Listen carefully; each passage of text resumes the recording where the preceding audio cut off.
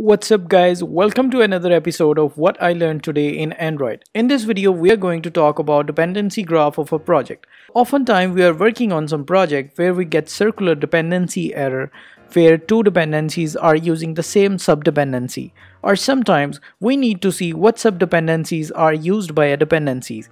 In this case, let's see how we can draw their dependency tree. Open your project and click on this terminal tab at the bottom. Once you open the terminal tab, you need to make sure that you are in the root directory of your project. Like in this case, I'm in my root directory. Next, just type. Here, app is my module name. You need to make sure that your module name should come before the colon.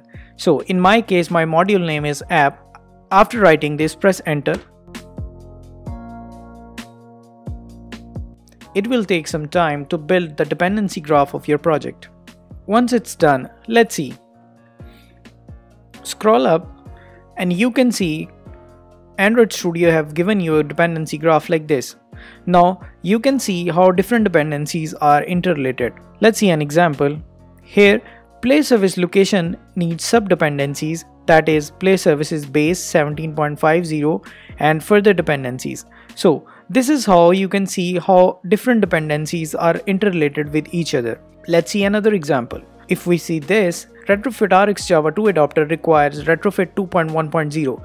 Not only you can see what subdependencies are required by a dependency, you can also see them along with their version. This is very helpful when we want to remove the error of circular dependency from our project, or we need to understand what's the relationship between different dependencies. If you are running Mac and you get a permission denied error, you need to give permission to Gradle to run.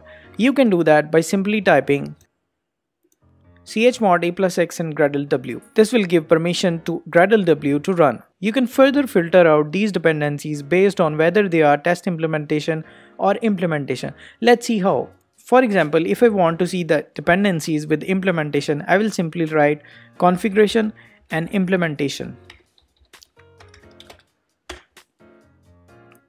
And this will give me all the dependencies that requires implementation tag. Similarly, you can get all the dependencies with test implementation.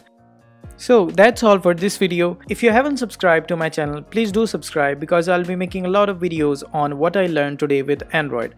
This is AJ signing off.